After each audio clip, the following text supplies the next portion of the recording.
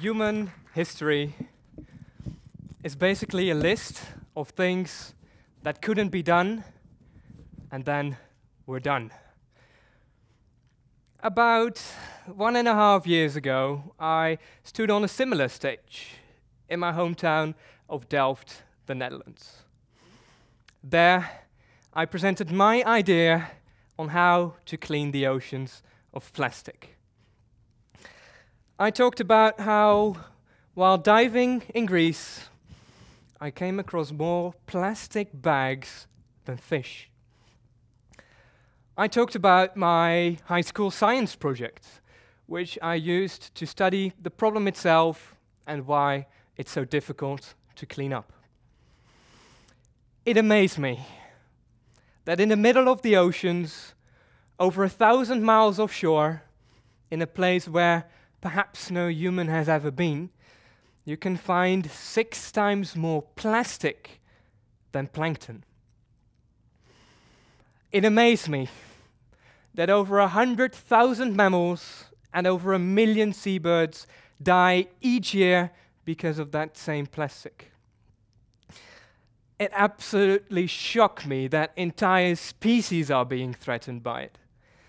But what perhaps astounded me even more was that most people involved in the topic were absolutely certain a cleanup would be impossible, even though nobody has ever seriously investigated it. It is, of course, essential to first close the tap to prevent any more plastic from reaching the oceans in the first place. But that is not a solution to the plastics already trapped in the currents of the gyres. If feasible, a cleanup technique could greatly reduce the economic, ecological, and health impact in those regions. Besides, the natural plastic loss from these concentration areas is likely small, so it hardly goes away by itself.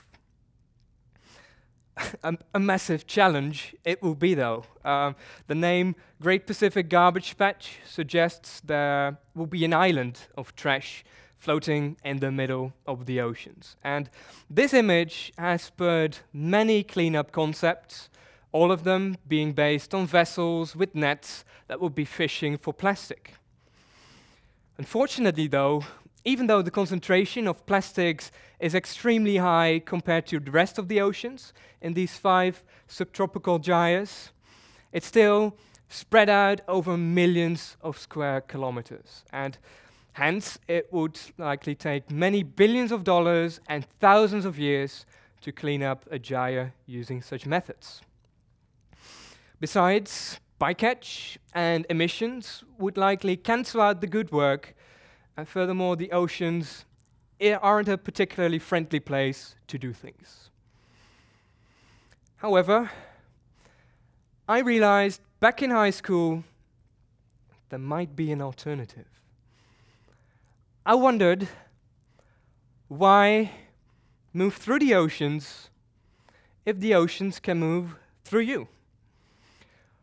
Instead of going after the plastics, you could simply wait for the plastic to come to you without requiring any added energy. An array of floating barriers would first catch and then concentrate the debris, enabling a platform to efficiently extract the plastic afterwards. The ocean current would pass underneath these barriers, taking all neutrally buoyant sea life with it, preventing bycatch. An elegant idea. But when I got asked to present this idea at a TEDx Delft conference, it wasn't much more than that, an idea. But I reckoned it was an idea worth spreading. So I then started studying aerospace engineering, but I really couldn't stop thinking about it. A bit like one of those boxer shorts with an asymmetrically positioned label in them. It's very annoying. So I then turned to some professors and industry experts with whom I compiled a list of 50 questions that should be answered in order to call my idea a feasible solution. But when I attempted to start answering those questions, things didn't really go according to plan. The only budget available at the time was the 200 euros of pocket money I saved up, and there were only a couple of people that offered their help back then. So, realizing this project was going nowhere, I recall when on one day I contacted about 300 companies for sponsorship. Only one replied, and that one too resulted in a dead end. I wasn't prepared to give up though, and decided to pause both university and social life in order to focus all my time on this idea. So I set up a foundation, the ocean cleanup. But those 50 question marks remained untouched, which bothered me. But then something peculiar happened, and it changed my life. The 26th of March, 2013 started out like any other day, but soon my phone wouldn't stop ringing, the ocean cleanup social media exploded, and for days I received over 1,500 emails per day in my personal mailbox. The story went viral. So we then started a crowdfunding campaign and reached the $80,000 target in 15 days. And using all the offers to help, we then assembled a team, which eventually grew to about 100 volunteers and professionals. Here you can see part of our team in Delft. Suddenly, I wasn't alone anymore. So we also received a lot of questions that fortunately confirmed the 50 questions we set out to answer were the right ones. So now we had the budget and the people to perform an extensive feasibility study. The 50 questions covered the fields of engineering, oceanography, ecology, maritime law, finance, and recycling. It took us a year, but finally it's here. All 530 pages of it. It can't be done because the collected plastic is too deep. Well, so we built this multi-level troll, organized several expeditions to Aegea, and measured the vertical distribution of plastics. And what we found was that, depending on the weather, fortunately, most plastics can be found in the top 3 meters. It can't be done because of the storms. So, well, using computer simulations and scale model tests, we then engineered a floating barrier that can survive in over 95% of conditions. And if waves get even higher than that, the booms would be decoupled on one side to let them move with the waves, keeping them in one piece. It can't be done because booms don't work. So, for this system to work, 2 basic principles still had to be proven.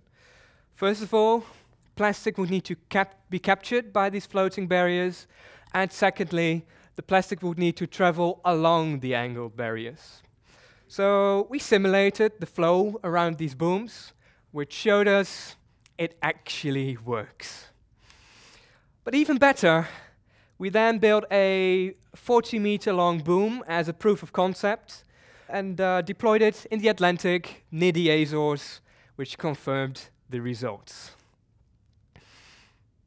It can't be done because it's impossible to anchor something that deep.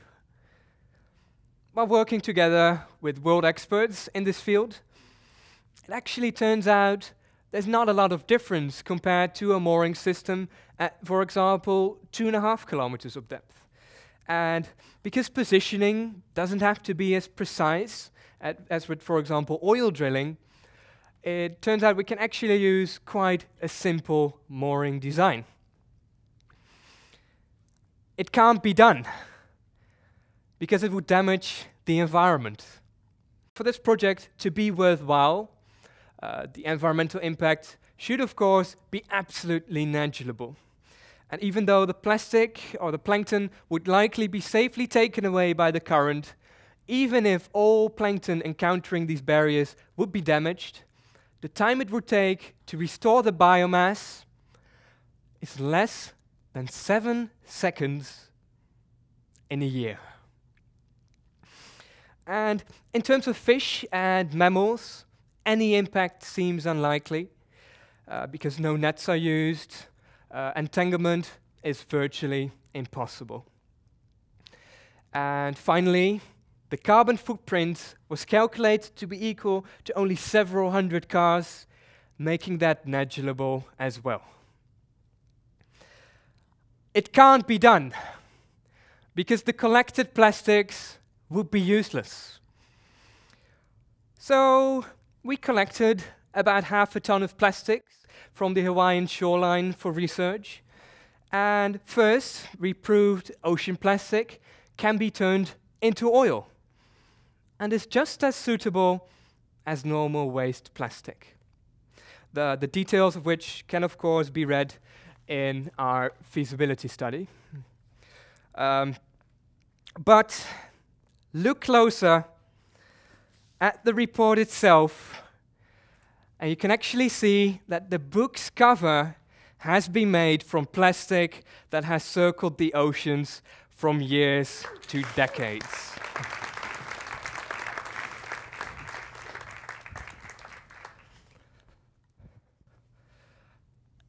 It couldn't be done, but based on all the research, we haven't found a single reason it cannot be done.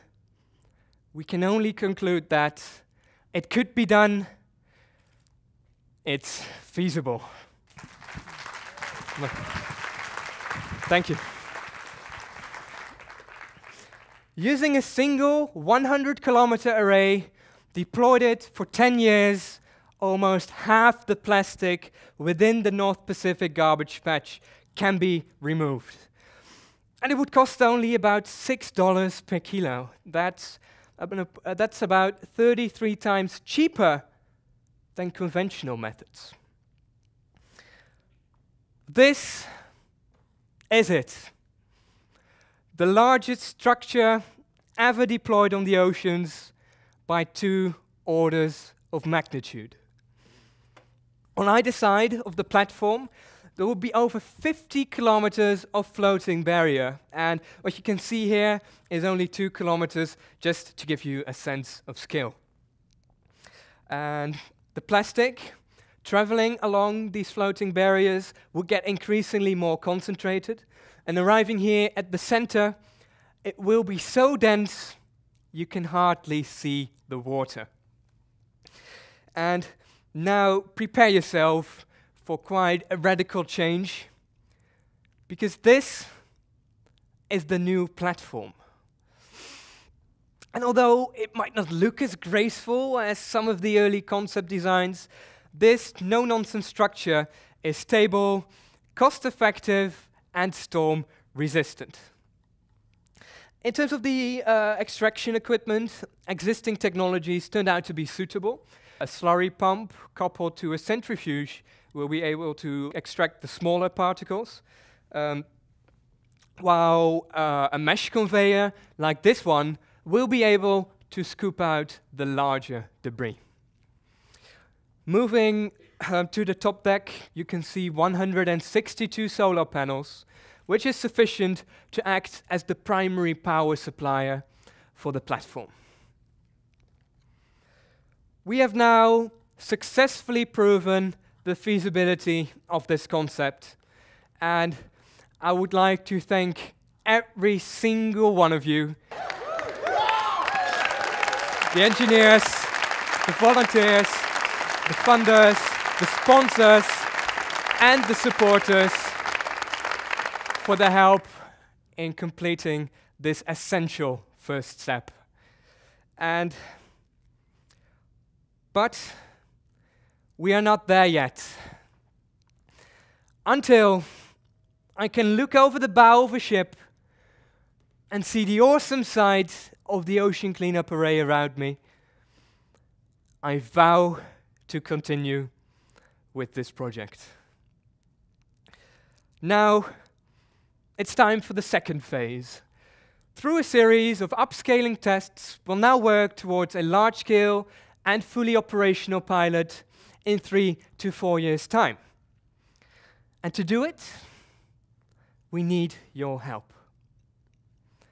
We need companies to help further develop the concept.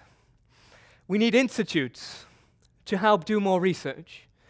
And we need individuals for their help and for spreading the word. And to help fund this major next step of the project, I can hereby announce the start of a new crowdfunding campaign that is now live on theoceancleanup.com. And I need your help to make the ocean cleanup one of those things that couldn't be done, but then we're done. Thank you very much.